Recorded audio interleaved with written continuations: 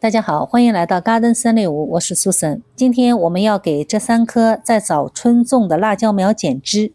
这3棵辣椒苗呢，是在早春的时候种在小暖棚里的。现在辣椒苗的长势良好，非常健康。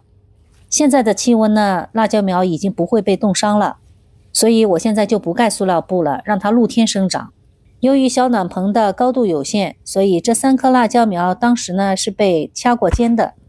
掐过尖之后，辣椒苗就不会长得太高。现在已经长出了很多侧枝，每一棵辣椒苗上长了8、9根侧枝，太多了。我们只需要留3到4根侧枝就够了。我决定这次呢就留3根。这么多的侧枝，我们要选3根比较粗壮的留下来。辣椒打侧枝可以再稍微早一点。我呢侧枝处理的稍微晚了一点，现在有一些侧枝已经有花苞了。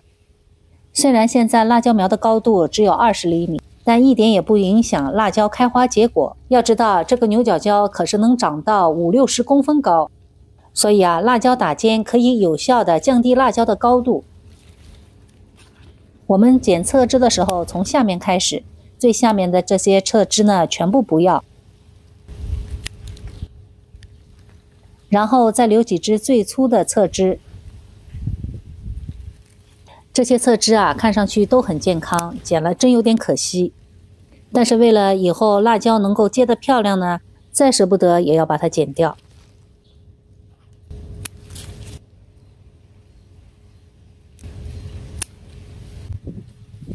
这次种在小暖棚里的辣椒苗长得非常好，我会把这3棵辣椒移苗时的视频放在视频最后的链接中。有兴趣的朋友可以去看一下，它们是怎样从小苗长到现在这个样子的。希望下个月呢，这些辣椒就能够陆续的开花。如果一切生长顺利，从明年开始我就用这个方法育辣椒苗、种辣椒，这样就能够提前1、2个月吃上自己种的辣椒。好了，剪完之后感觉通风多了。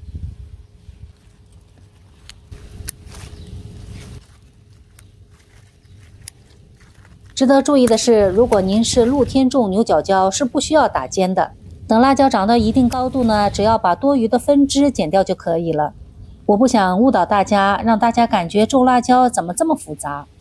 那是因为这次辣椒我种的比较早，种在小暖棚里，而且我的暖棚又是个简易的，又是个小拱棚，很矮，所以辣椒必须打尖，要不然它很快就会顶到小暖棚。打完尖后的辣椒呢，就很容易生出更多的侧枝来。所以今天我们就又来剪侧枝了。因为只有3棵也不多，所以也不觉得麻烦。过几天呢，我再给它们追点肥，希望这些花苞都能够发育正常，早日开花。不知道您的辣椒苗已经移栽到地里了吗？这些剪下来的辣椒叶子和侧枝都很嫩，扔了怪可惜的。我要想想用点什么配料，晚上把它做成菜。辣椒叶子很有营养，味道也不错。好了，浇上水，今天的任务算是完成了。等到接辣椒的时候再和大家分享。谢谢大家的收看，我们下期再见。